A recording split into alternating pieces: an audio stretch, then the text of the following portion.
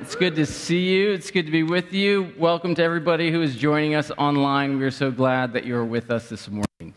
So I'm standing in front of my fridge. I open the door. I'm scanning the shelves, looking for what I'm going to get. And I notice the temperature gauge on our fridge is just a little off. Like, I don't usually notice things like that when I open the fridge, but it's reading like 40 degrees. And I think to myself, I think it's supposed to be in the 30s. Like, I think it usually hovers around 37. I'd never noticed it before, but that morning I did. So I thought to myself, I'll just start paying attention to that. I'll see if it goes one way or the other. So next morning I opened the fridge and I noticed now it's reading 41 degrees. The next day I noticed that it's reading 42 degrees, and I'm starting to get nervous thinking that our fridge is about to die. So then, like 3 days in, I open the fridge again expecting to see 44 degrees, and it's dropped back down to 37 degrees, and I'm like, crisis averted, right? Now, 2 weeks go by, and it hovers right there at 37 degrees, but then I open it again on a Monday morning, and it's reading 40 again. I'm like, oh no. And so it does that same cycle like 2 more times. And now I'm really thinking I should start looking, I should start pricing out fridges. And one day I go to get the fridge open, and it's like this draft of warm air coming out of the fridge, and the temperature gauge is reading 63 degrees. And so needless to say, we threw everything away, ordered a new fridge. The fridge comes, we bought it from Best Buy, and they deliver it, they put it in, they install it, it's great. The only thing that I have to do is I have to put in the shelves. It comes with 4 shelves. It comes with 2 large shelves and 2 small shelves. And so, I mean, the Best Buy guys did a great job. Cleaned up. They said, just put the shelves in and you're good to go. So the shelves are stored in the fridge, right? So I open up the fridge. You're supposed to put small shelf and large shelf in the freezer, and a small shelf and a large shelf in the fridge. So I install, and install is a really overinflated term for what I did. I put them in. But I install the shelves in the freezer. Then I go to put the shelves in the fridge. I can get the bottom one in, the large one in, but the small one won't go. Like, it's just not going. So I'm like it's brand new, so I don't want to break it, but I'm pushing, and I'm twisting, and I'm trying to maneuver it. I go get a rubber mallet thinking I'll just tap. Just tap. I didn't break anything, fortunately, because I knew enough, don't hit this thing too hard. So I can't get it in for the life of me. Have no idea why. So I call Best Buy and I say, hey, this fridge has the wrong shelves. Like, I can't get the bottom small shelf in. So I'm going back and forth with Best Buy. And they say, okay. So what I thought was going to happen was they were going to say, we will send you a new shelf, right? It can't be that hard to send one shelf. And they say, sorry, sir, we can't send you a new shelf because the shelves are packaged in the thing. What we can do for you is either give you a gift card or we have to bring you an entirely new fridge. I'm like, that seems to be overstated on how you should solve this problem, but thinking like, well, maybe, because this is a large purchase, maybe the gift card will be a significant amount, and I can get a new TV or a new toy. So I say, how much for the gift card? And she says, $50. And I was like, Best Buy, come on, you can do better than that. But at the end of the day, I really wanted the fridge to work the way it's supposed to work. It's a brand new fridge. So I say, let's go with the new fridge. So they schedule delivery for a new fridge. A couple weeks goes by. They show up mid-morning. And one of the guys, there's like 2 guys. One of the guys comes in, and we're just talking through how we're going to get this old fridge out, new fridge in, what we're going to do. And so he says, okay, here's the plan. And I almost start unloading the fridge when the other guy comes in just to assess the situation.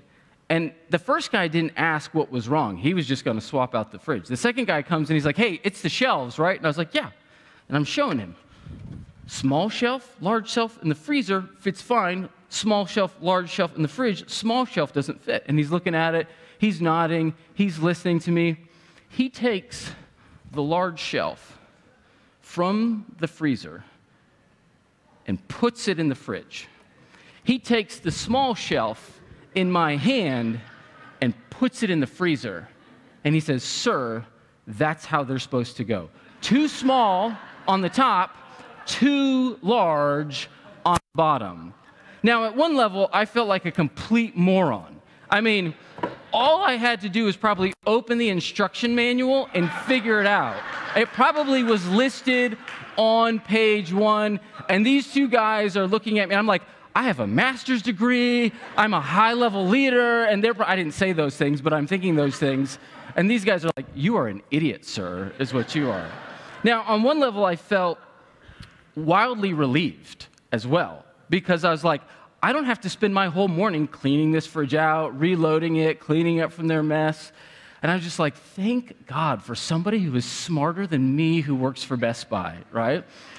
Because if you've ever found yourself in a situation where things aren't working right, like what we oftentimes want and long for is a quick, easy fix, right?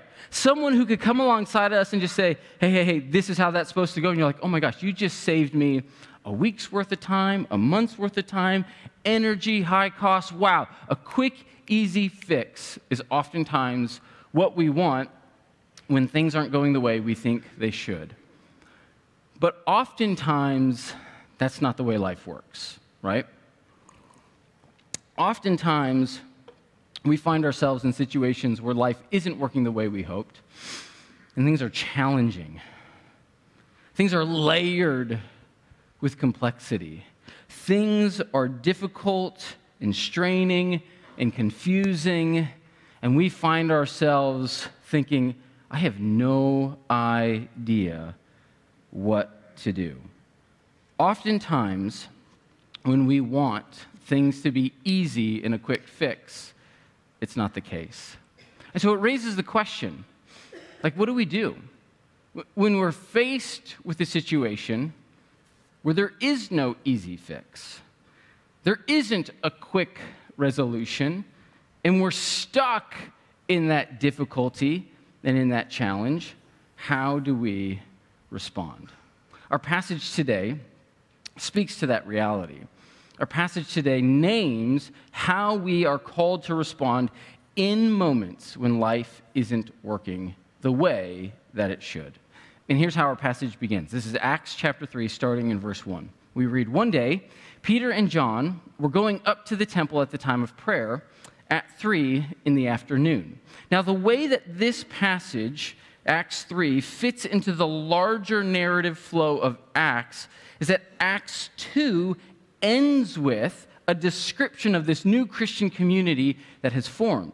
It says that they devoted themselves to the apostles' teaching, to the breaking of bread, to fellowship, to prayer. They devoted themselves to all these things. This new Christian community, it says, was always together all the time. They were caring for one another's needs. They were sharing meals daily together in each other's homes. And then it says, and they went to the temple daily to pray.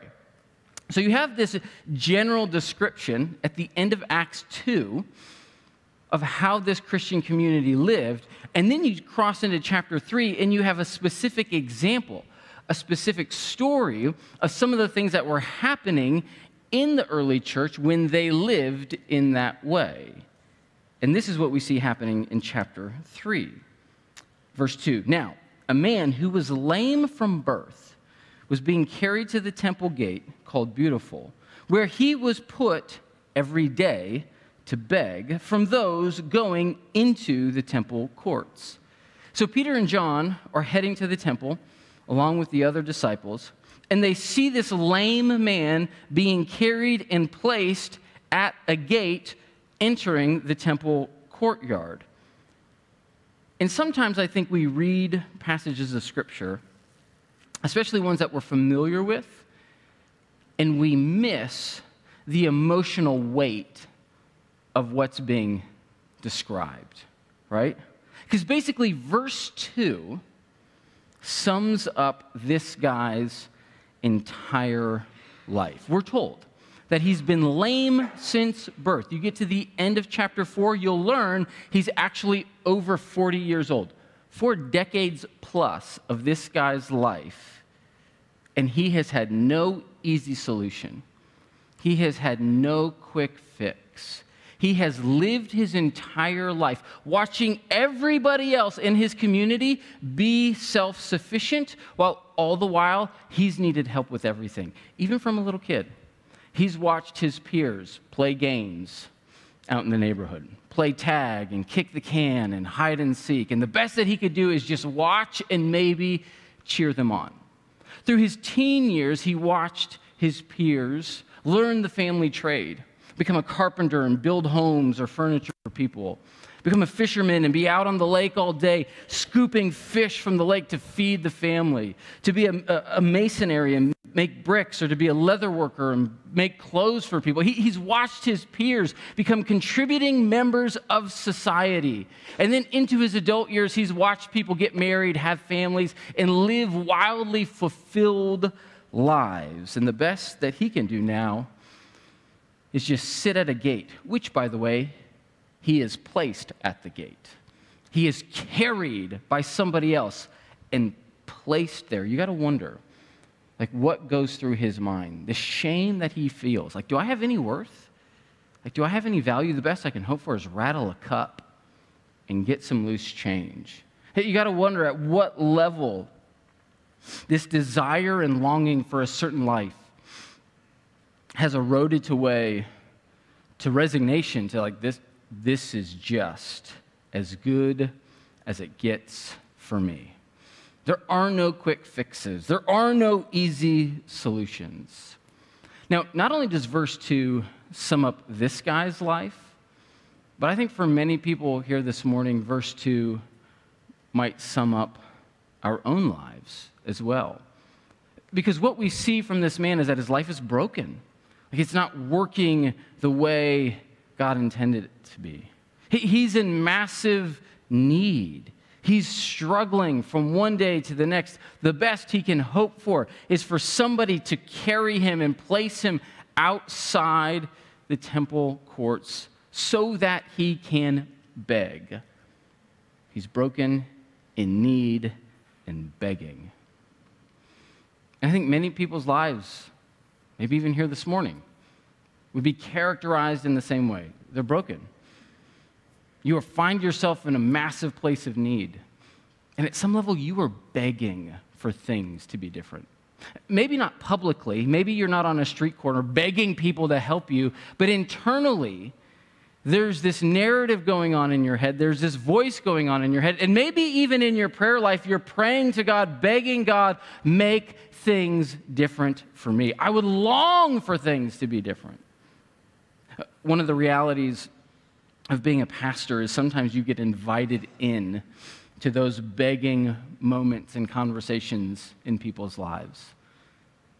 They sit in your office, or they sit with you at a coffee shop over a cup of coffee and say, I'm just begging for my spouse to be different. I'm just begging for him or her to change their life because it's destroying the way that our whole family is living. Or maybe you find yourself begging to find a spouse. You've wanted to be married your entire life, and you see other people, and you're like, why isn't that true of me? Or maybe you did find a spouse, but now you can't have kids, and you're finding yourself begging. Like, why is it everybody else's joy apart from mine? What is the situation in your life that you are begging God to change?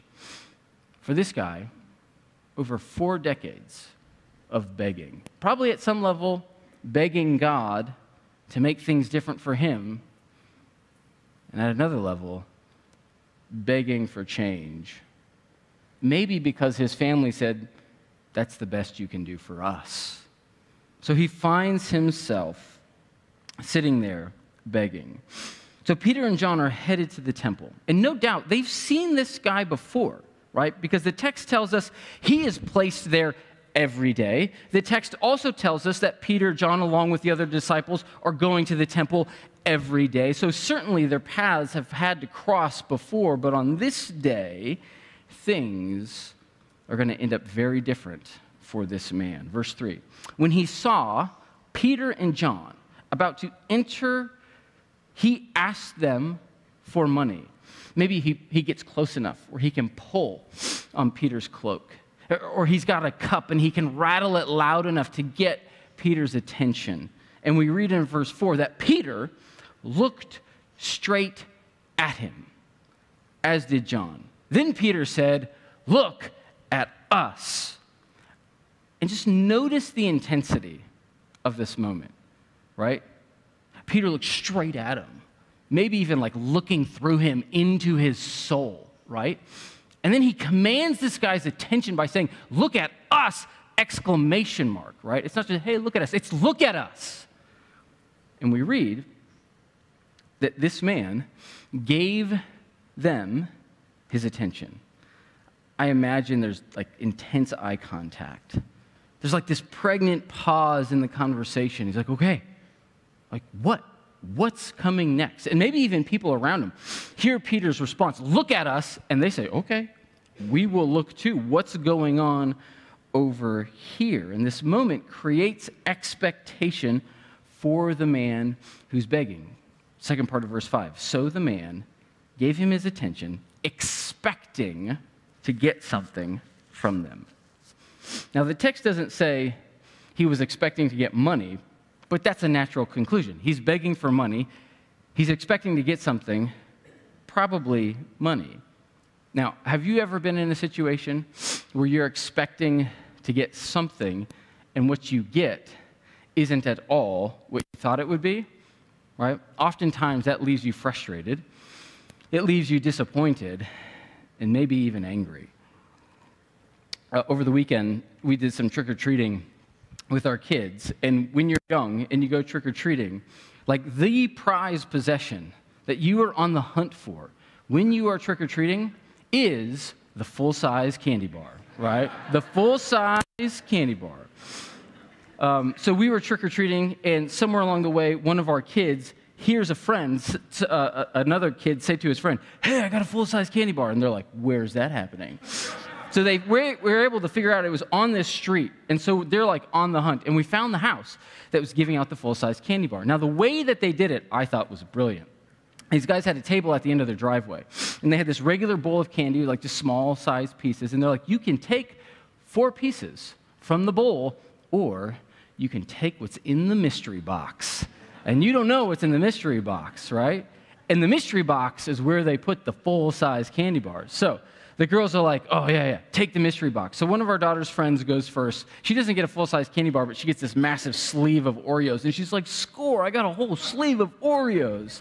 And then it was my daughter's turn, and she's weighing her options. What's in the mystery box? Because they were very clear that if you choose the mystery box, you had to take what was in the mystery box. You couldn't trade it for candy from the bowl. So my first daughter goes, "Okay, I'll take the mystery box." He opens it up, and it's a can of tomato juice. And she's like,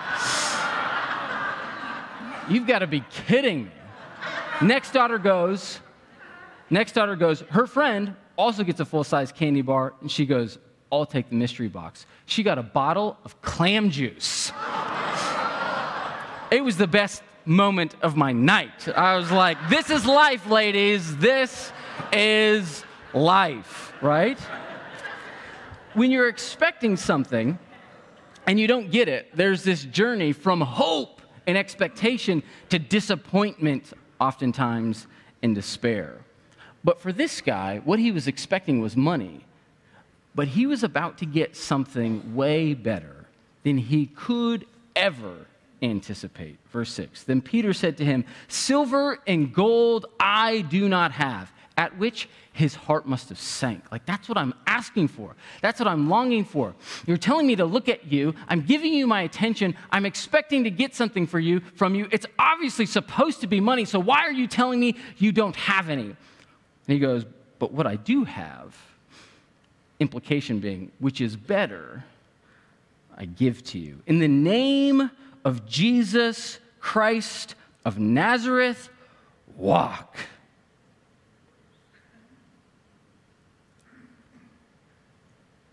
If I'm this guy, I am wildly confused at this moment. Walk? Like, don't you know who I am? Like, don't you know the reputation that I have? You've seen me here every day. Not once have I walked on my own 2 feet to get here. Not once have I walked on my own 2 feet to leave here, and you're telling me to walk? Verse 7, taking him by the right hand. This guy was probably in utter disbelief, so much so that Peter had to take him by the hand to show him and prove to him what has happened. He helped him up, and instantly the man's feet and ankles became strong. He jumped to his feet and began to walk. Like earlier we said, sometimes when we read passages that we're familiar with, we lose sight and we miss the emotional weight of the moments. In the same way that sometimes we miss the weight of the emotional lows, we also can miss the weight of the emotional highs. This guy has never used his legs before. Right? Never once used his legs. His legs are probably atrophied. His muscles are shriveled. You can probably pinch your pointer finger and your thumb around the middle of his leg because there's nothing there. His legs might be awkwardly bent. Never used them once, and we're told in verse 8, he jumps to his feet. He doesn't just stand up shakingly. He jumps to his feet and walks for the first time. You bet the joy and the elation of this moment was through the roof. It reminds me of when parents see their kids walk for the first time and the joy that they experience like this. Take a look. Come on. Come on.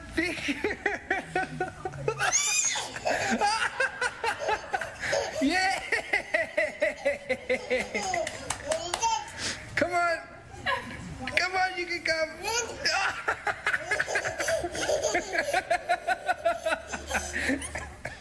Isn't that amazing? Like, those are the moments we live for. Those are the moments to see new life come into this world. New things take place. And that very same thing is happening for this guy. It's a moment that results in joy and praise and wonder. We're told this in verse 8. Then he went with them into the temple courts, walking and jumping and praising God. And it's not just him who's in awe and wonder. It says in verse 9, when all the people saw him walking and praising God, they recognized him as the same man who used to sit begging at the temple gate called Beautiful. And they were filled with wonder and amazement at what had happened to him.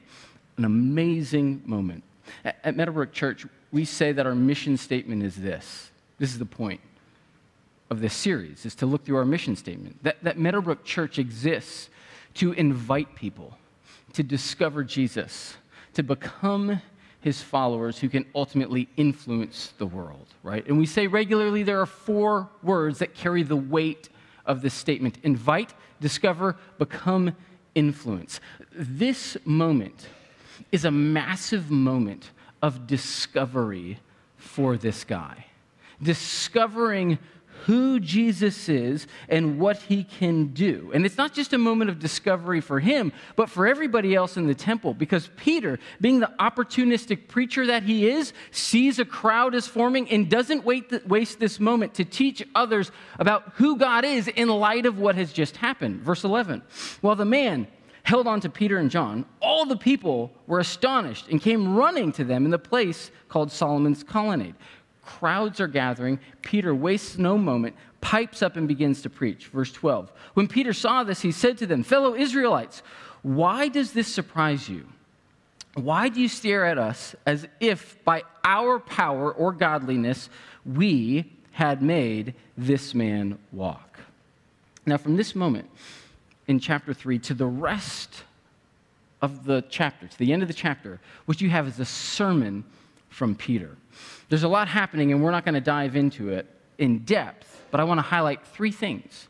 3 things that Peter names that he is trying to declare about who God is, that this man and the group of people seeing this miracle having taken place discover about who God is. And the first thing that Peter declares is that God's power is transformative in our lives, right? His opening question in his sermon is, why do you stare at us as if it's by our power that made this man walk? See, so much of our lives is spent trying to acquire more power. You may not think of your life in those terms, But naturally, instinctively, we're always trying to acquire more power. Maybe it's within a certain position in a company or a community that somehow is going to give you influence. Because as you look at this company or you look at the community, you're like, this thing is a train wreck, and if I just had the power, I could fix it and make it better. Maybe it's some position of influence so that you could have some measure of recognition because you really like control, and you think to yourself, if I was in that spot, I could control people to do the things that I wanted to do. Or maybe it's the pursuit of more money because you know that money is power, and you just think, hey, if I have money, I can command people to do things because they're going to be impressed by the amount of money that I have. And this happens in all sorts of contexts, not just your job. It could also be in the schools. You look at what's happening in the schools, you're like, I'm going to get into power so I can fix the thing, right? It also happens in churches. People want to be in power in churches so they can somehow control what's going on. So much of our life, whether we realize it or not, is an attempt to try and get more power. And the pursuit of power oftentimes, not always, but oftentimes, is self-seeking to get us to a place where we can get whatever it is we want, even if our perception is it will also help other people. It's usually self-serving. But the unique thing about God is that he's not self-centered, he's other-centered. And the reality is he has all the power. The power that we're after is nothing more than an illusion, because compared to the power that God has, ours is nothing. He has it all. He sustains things by his powerful word. He holds all things together. He has all the power. And at times gives us some, but he's the one who has it all. And what his power does, because it's other-centered, is transforms those he loves who open themselves to him. Did you notice what it said in verse 10? What people noticed about this guy? They said, that's the guy who used to sit and beg. He was the guy who used to live that way. His life looked different. Even just a few minutes ago, he used to live in that way, but God's power changed and transformed him, and now he is completely different.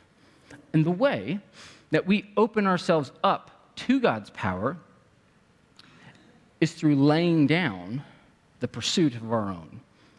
To let go of trying to gain and acquire and achieve more, and then we're postured in a way to receive his. Not only does Peter declare that God's power is transformative, Peter also declares that God's promise is restorative. Because he says this in verse 21, heaven must receive him until the time comes for God to restore everything. The main thrust of Peter's sermon is basically that God is fulfilling his promised plan in and through the person of Jesus. That namely, Jesus died on the cross to absorb the punishment of sin for the entire world. Did you know that there is sin in your life? Has anybody told you that recently? We don't like to hear that. Somebody's raising their hand like, yep, somebody told me recently. Yeah. Was it your husband? Did he tell you recently? Yeah. Like sometimes we forget that. We think we are perfect. The gospel, which is the good news, continually reminds us that we're not, that we are in need, that we are in need of rescue, that we are in need of a Savior. Jesus is fulfilling his plan, not only for Israel, but for the entire world through Jesus, both in his death, but also in his resurrection. He was raised by the power of God, and now he has ascended. He has returned back to the Father, which means we are in the process and in a posture of waiting until he returns. That's why it says in verse 21, heaven must receive him. He is in heaven with the Father until the time comes for God to restore everything as he has promised long ago through his holy prophets. So that means the world we live in, while we are waiting, is broken. And it needs to be restored. Again, just this week, there was a mass shooting in the state of Maine that killed 18 people. I almost missed it in the news. Why? Because there's so much other horrific stuff happening. It's getting buried, and we're so used to mass shootings, it's like, yep, there's another one. Unless it's at a school or it targets children, it's like second, third page, fourth page news, right? But our world is massively broken. And in those moments, there are no quick fixes. When a community is turned upside down because of violence like that, there is no easy solution. And we find ourselves in a place of aching and groaning, saying, when? Like, when is it going to change? So what do you do? Takes us back to our opening question. What do you do when there is no quick fix? What do you do when there is no easy solution? What Peter says in his sermon is we are called to live in a posture of faith. Verse 16. By faith, right? This is in addition, or in response to his question, do you think it was us, our power, who made this man walk? Verse 16. By faith, in the name of Jesus, this man whom you see and know was made strong. It is Jesus' name and the faith that comes through him that has completely healed him, as you can all see. On one level, this is an encouraging verse. It is by faith in Jesus' name. But there's also tension with this verse, because sometimes this verse gets misperceived to think, well, the way that I fix my life is I just believe. I just believe more. I believe harder. I believe longer. I exercise my faith. And so if things are broken and not being fixed, and I think faith is the solution, it could easily be that we perceive there's something wrong with my faith. If my life isn't working out the way that I want, and I am believing, maybe I'm not believing enough, which really is you placing your faith in your faith. And it means you're using faith as an attempt to control and manipulate God to try and get what you want. And what we're told in Hebrews 11, what we're told is that faith is assurance of what we hope for. Faith is confidence in the thing we cannot see. It's confidence for what is going to come. That verse 21, one day, everything will be restored. Earlier this month, many of you know that Becky's dad passed away. And we've received tons of cards from people, which has been very encouraging. One of the ones we got was a painting that somebody painted and gave us. We have a picture of it. And I don't know if you can read the line on it. It says, everything sad will come untrue. One of the best lines I've heard in the longest time. That everything sad will come untrue. Talk about powerful. Like, as we look into the future, I don't see that today, but I have hope that it's coming. And sometimes in the here and now, we get glimpses of when that will happen, like a man who is lame who is healed. But oftentimes we don't. We don't get those glimpses. And so basically you could say this. What Peter's trying to say is that faith is assurance of our future. Faith is assurance of what is to come, that in this broken mess we live in now, one day, everything that's sad will come untrue. And notice where we're called to place our faith, right? Verse 16, we place our faith in Jesus' name. What Peter is declaring, what this crowd is discovering, is that not only is God's power transformative, not only is his promise restorative, but Jesus' name, God's name, is authoritative. There's authority because of who he is, because he is the true king of the entire world, because he sits on the throne in heaven, because he holds all things together, and it's proven that he's the king by his resurrection, that God has raised him from the dead. He is the first seeds, the signpost, the deposit of what's coming for the rest of us who believe. Everything sad will come untrue because Jesus Christ has raised from the dead. And so what we do in the here and now is we call on the name of Jesus, not as some magical incantation. If I say it so many times, it will make my life better. But we do it as a way to say his power and his authority is actually mine. It says in Luke 9 that when Jesus sent out the disciples, he sent them out with his power. He sent them out with his authority. He's offering it up to us for us to know that because of him, because of who he is and what he has done in my life, I have the power and the authority to name that the strongholds of this life don't win over me. We were singing earlier, no weapon formed against me will prosper. What does it mean to live by faith? It means to remind yourself of that daily, to have courage to face the day. And I can walk through this day. I can beat this day. And I can beat everything that comes at me through this day because of who Jesus is in my life. I can take his power. I can take his authority. I can push it down deep in my belly and know that nothing in this world can beat me. No weapon formed against me will prosper. Even if I'm begging for my circumstances to change, even if I'm in need and I need to be carried around because I don't have the strength to do it on my own, I'm victorious because Jesus has rose from the grave. Amen? And so faith is assurance of our future, that one day everything that is sad will come untrue. And so we wait for that day. We have hope for that day. And we trust that in the meantime, God's power in my life can change things. God's promise is firm and secure, and he will restore things. And it's through the name of Jesus that I'm a victor, even when it feels like sin, darkness, and death are winning. Let's pray. Lord, we thank you so much for who you are.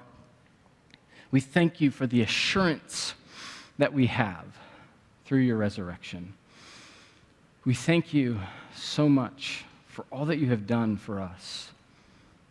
That even when we are faithless, you are faithful. That you provide us everything that we need, as we read earlier today.